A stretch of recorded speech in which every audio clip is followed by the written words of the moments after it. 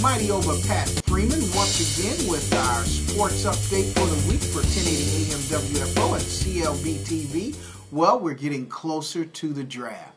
My top pick right now, and we're going to do a little mock draft on some of my top picks this week and maybe next week go into some others. But my top pick right now, I think St. Louis has to go with Sam Bradford. Sam Bradford is apparently the #1 rated quarterback in this draft. He is an NFL standard quarterback. I think St. Louis will have to take Sam Bradford at the #1 pick. Reason being, not because it's a guarantee he's going to be successful, but do you give close to guaranteed money of close to $50 million to a defensive tackle that's unproven? I don't think you can. I think the only position, because of the way the NFL is still structured for rookies, you have to give this to a quarterback. And the only one that fits that bill right now is Sam Bradford and possibly Jimmy Clausen.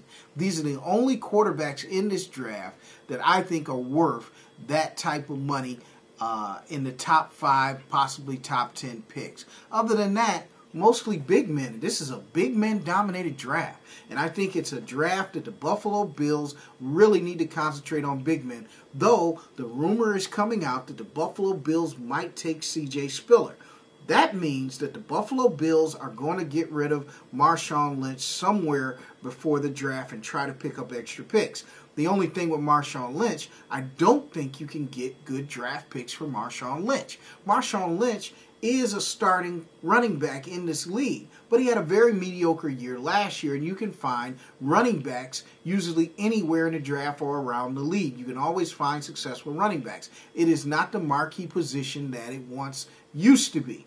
Now the marquee positions are these big guys. And I think if the Bills take a C.J. Spiller, that means that Buddy Nix obviously knows he's got to fill a void on his offensive tackle position, meaning the left tackle, and also, I believe, right tackle, because I don't think it's a very secure thing going into a season with a 33-year-old man, Cornell Green, as your starting right tackle. He might be a person that can give you a good 1 or 2 years, maybe, but he only played 12 games last year, so we don't know how long he can hold up. My thing is, you got to get solid tackles, solid bookends, beginning with the left tackle, then the right tackle. But if you're going to take a C.J. Spiller, who probably is the best athlete in this draft, that tells me that Buddy Nix somewhere has targeted offensive tackle that they have scouted, that they believe they can get somewhere later on or possibly move up in the first round to get another quality offensive tackle. We're going to talk more about this in the next coming weeks. We're going to take it 1-2 steps at a time. Right now, I believe your first 2 picks are Sam Bradford going to the St. Louis Rams, and I think the Detroit Lions come back with either Russell Okung or Ndamukong Suh at number 2.